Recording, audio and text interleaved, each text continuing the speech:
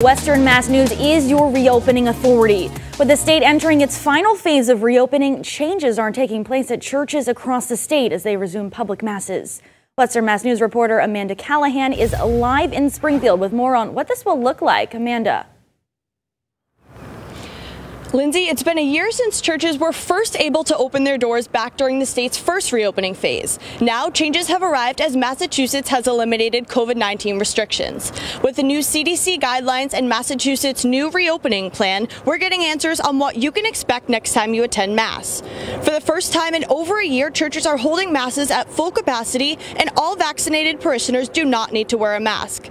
Sitting in pews is no longer requiring social distancing. The reception of Holy Communion can return to pre-COVID methods, and parishes can now resume all social and fundraising activities. According to the Archdiocese of Boston, Masses will continue to be streamed online for those who are still not ready to return in person. And the Diocese of Springfield is operating under the honor system. So for those who are not wearing masks in church, you will not be required to show proof of vaccination. Live in Springfield, Amanda Callahan, Western Mass News.